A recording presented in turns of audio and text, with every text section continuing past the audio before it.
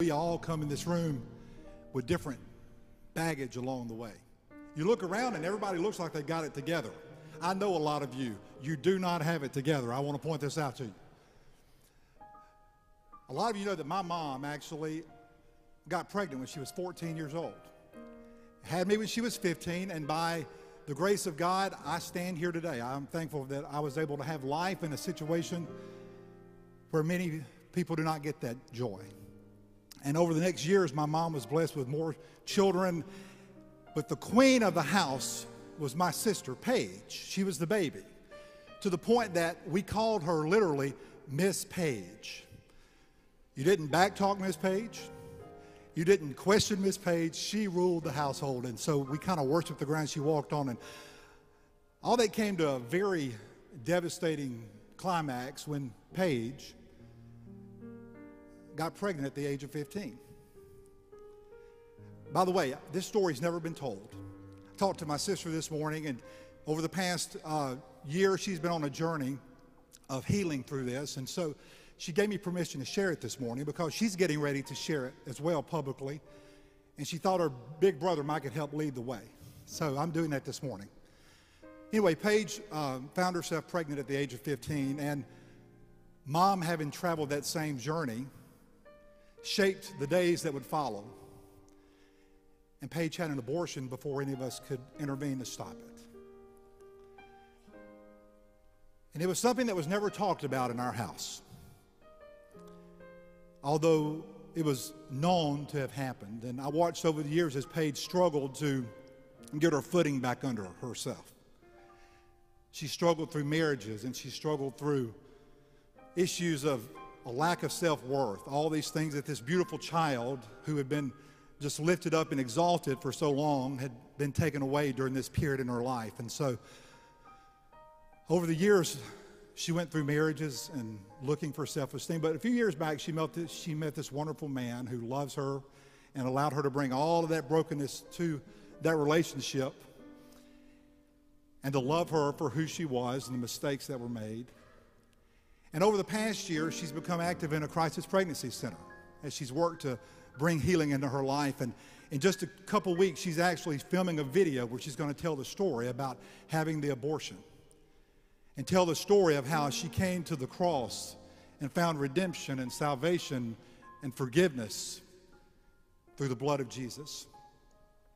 Something that was propelled much forward just a couple weeks ago when they allowed her to have a memorial service at the Crisis Pregnancy Center for this little baby some 28 years ago removed from the abortion.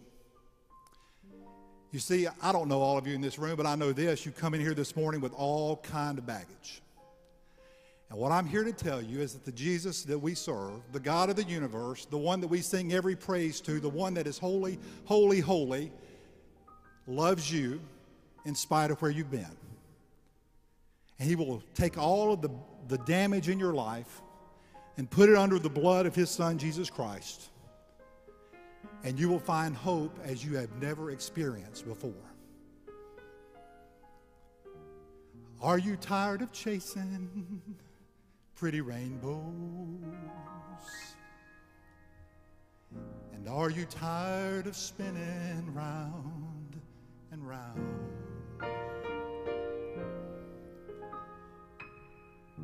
Wrap up all the shattered dreams of your life, and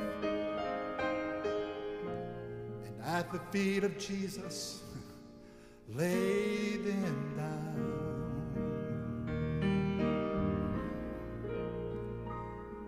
Give them all, give them all,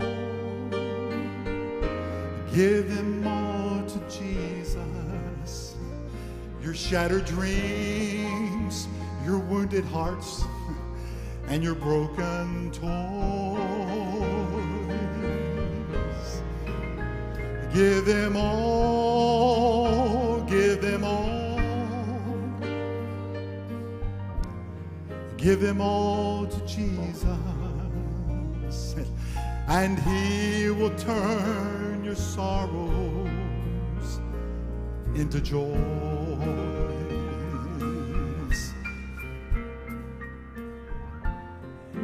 He never said you'd only see sunshine,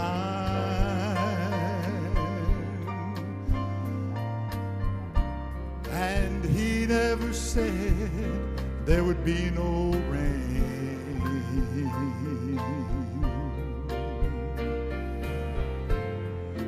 He only promised a heart full of singing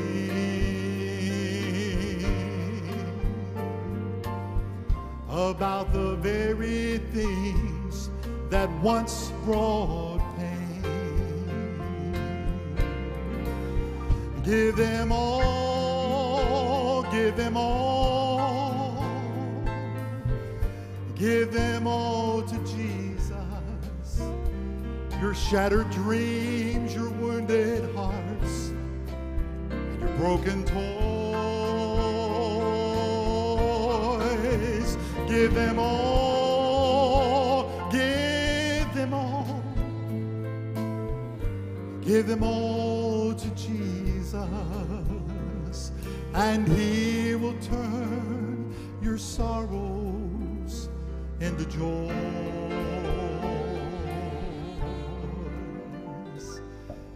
Yes, he will turn your sorrows